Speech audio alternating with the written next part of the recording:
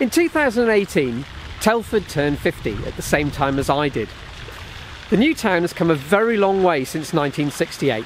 So to celebrate, here's a Telford ABC. 26 things of interest to find in and around Telford, all beginning with a different letter of the alphabet. So let's start with part 1, A to M. I hope you enjoy the film. So let's begin the Telford ABC with A for Apley Castle. Apley Castle, found just off Whitchurch Drive behind the Princess Royal Hospital, gets its name from a fortified manor house which, during the time of the English Civil War, was owned by the Charlton family. During this time it was successfully sacked by parliamentary forces and the lead from the roof taken for Shrewsbury Castle.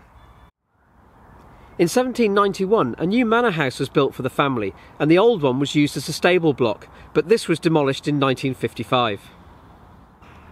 It's a pleasant walk through Apley Woods, and if you look carefully you can see the remains of where the second Apley Castle stood, as well as some of the ornamental features of its garden. Some of the stonework taken from the building can now be found at Hodnett Hall. In the area accessible to the public, you'll find a dovecot which allowed pigeon meat to be available to the household all year round, and just down from that, an ice house which is a precursor to the modern day fridge.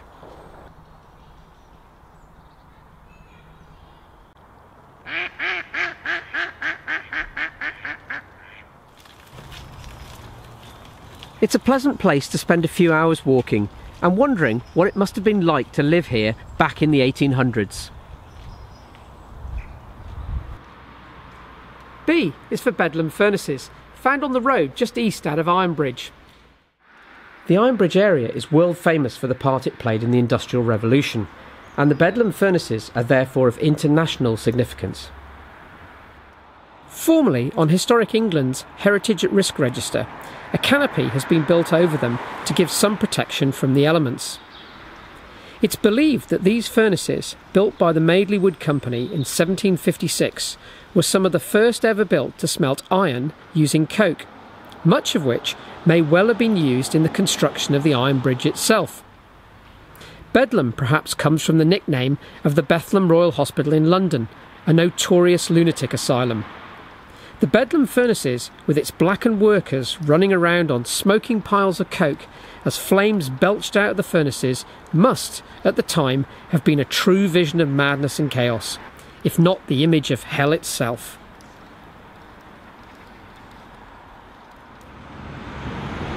C is for Clock Tower.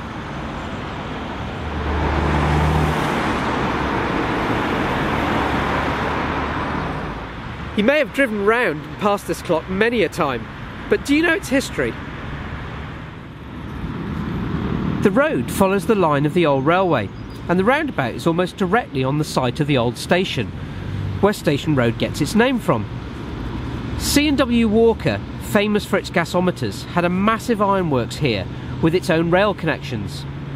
The factory was closed in the 1970s and was later demolished, but the factory clock was saved. Pause for a moment to think of how many workers must have watched or listened to this clock to know when their working day would be over and they could return home. I have no idea though if its siren was ever saved.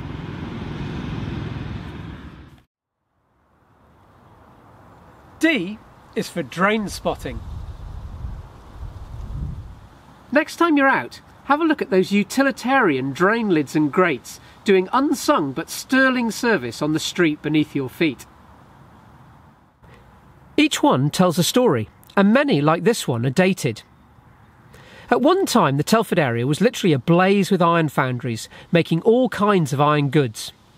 S. Corbett and Son, famous the world over for its agricultural implements, occupied a site between Park Street and the Crescent in Wellington. They manufactured a huge range of items, including vertical engines and boilers, as well as the wonderfully named Cambridge Pattern Clod Crusher and the Horse Hoe or Turnip Scuffle. They also made tomb railings and ironwork for drains. These can still be found throughout Telford, with an especially good crop of them all the way down Sutherland Avenue and Roslin Road in Wellington. Other local manufacturers included J.C. Hulse, who had a foundry on the site where the Langley Field Brickworks used to be. This example can be found on the Iron Bridge itself. The tradition continues with St Gobain Pam in Ketley, who bought out Stanton and Staveley Limited in 1985. The history of St Gobain Pam and how it got its name is also fascinating. Sadly, the UK doesn't produce the beautiful examples you can find in Japan, but it's worth looking between your feet as you wander around, as you might find a real piece of history.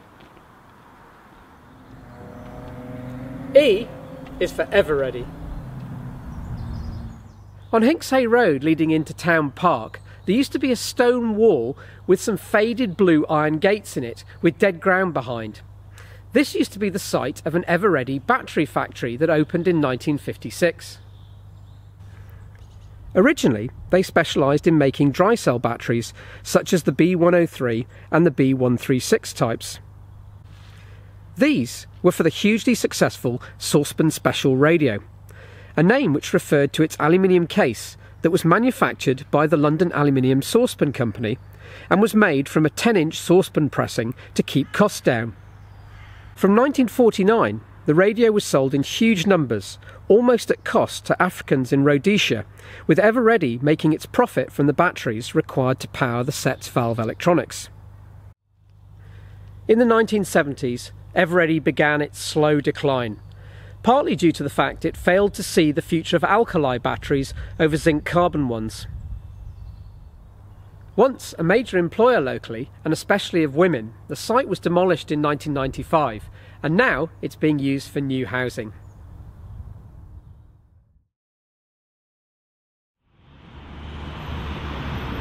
F is for Jerry Foxall. I can think of no local artist who deserves more recognition for his work than Jerry Foxall. His sculptures are made of scrap metal, much of it coming from the dismantled Iron Bridge A power station. They're brilliantly observed, full of humour, and capture the essence of the moment really well. One of my favourites is on the Granville roundabout, but there are others, such as the one on Kemberton Road in Madeley, and those in Broseley that were recovered from the Iron Bridge B station when it closed. I think his work is iconic, and it speaks so clearly of a time when the Telford area was full of small mines serviced by stocky and faithful pit ponies. You've probably passed his work many a time, but it's really worth stopping to have a closer look. They definitely won't fail to bring a smile to your face. G is for Giotto. Sad and all forgotten just off Wellington Road in Muxton is a piece of public art by Bud Mosaics. Once at the entrance to an underpass which has now been filled in, it sits in a fenced-off and unused piece of land slowly falling apart. In 1986, Halley's Comet passed by the Sun on its 76-year cycle. Giotto, a satellite named after the Renaissance painter, was sent to intercept the comet and proved that it was indeed a kind of dirty snowball. I have tried to save this interesting piece of art on a number of occasions, but until now with no success. Perhaps you should go and see it before it falls apart completely and is lost forever. Here's what it looked like when it was first installed.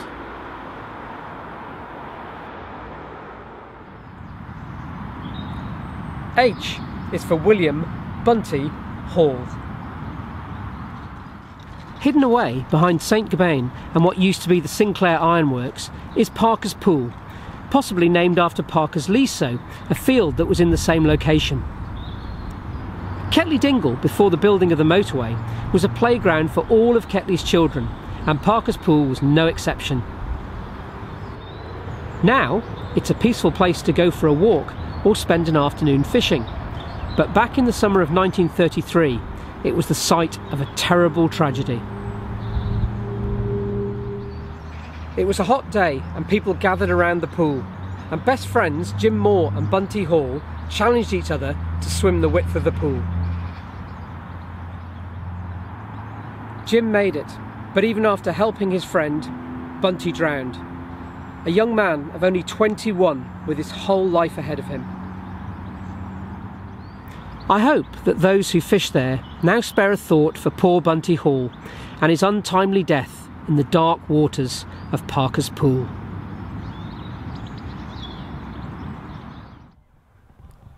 I is for Isaiah's stone. Tucked away in Town Park is a rock that's easily missed, but it has a fascinating history to it. It's named after Isaiah Jones, Deputy Chairman of the Telford Development Corporation, and a man who gave freely of his time to the local community. Isaiah owned a number of pits in the rock area, and as a boy, a stone on Lawley Common had always interested him, especially the question of how it got there, as it was not made of the same rock as local stone. It was later shown to have been brought here by glaciation 15,000 years ago. So it's travelled from Snowdonia to Lawley Common, and now it can be found in Town Park, perhaps its final resting place. J is for Jigger's Bank. Possibly getting its name from an inclined roadway, this is the route that coal and limestone, as well as iron, would have been taken to feed the furnaces at Colebrook Dale. It's a steep road and there must have been many a runaway vehicle. It's believed that a jig was a device used to act as brakes on these vehicles and was operated by a jigger. At the bottom was a gatehouse where a toll would have been paid when the route was used. As far as I can see, this was demolished to make way for the railway and its overbridge, even though there is a house there with Derby Toll House written on it. K is for Ketley Sands Tunnel. On the old road just between Ketley Brook Roundabout and the Horseshoes Inn is what looks like a road bridge. This, in fact, is a tunnel that was probably used to transport sand from the sand quarries to the Sinclair Ironworks. For a while, the tunnel was actually lived in by a man called Coddy Walker and his wife, and they even shared the space with their donkey. It's interesting to note that the route of the current road was an improvement done by Thomas Telford to straighten and level this short section.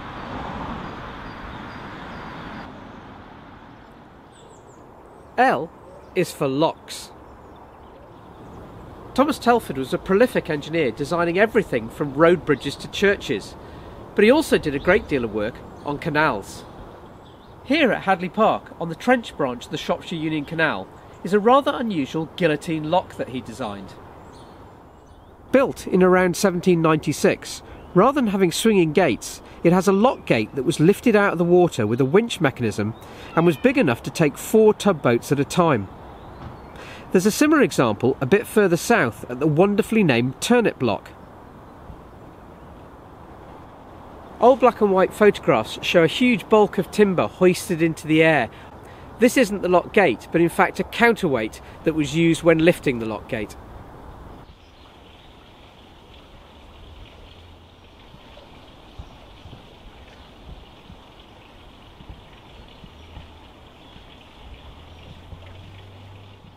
Both locks are Grade 2 listed structures, but sadly they're falling into disrepair, and if no action is taken to save them, it will be another bit of Telford history that will be sadly lost.